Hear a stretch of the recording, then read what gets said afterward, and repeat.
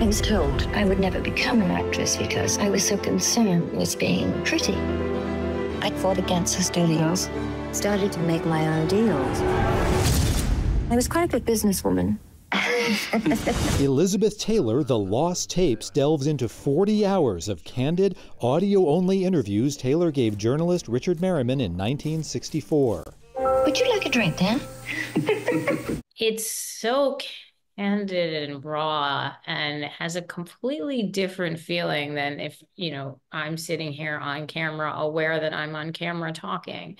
These are sort of fireside chats with a bunch of liquor, in which she's really expressing her true emotions. Director Nanette Burstein says Taylor was ahead of her time. She was struggling to have a career where she's playing strong-willed women. She was publicly scrutinized. She was slut-shamed.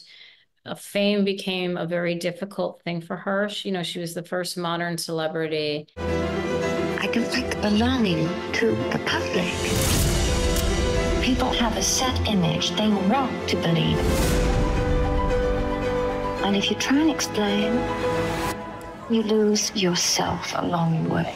The documentary premieres Saturday on HBO and Max. In Hollywood, I'm David Daniel.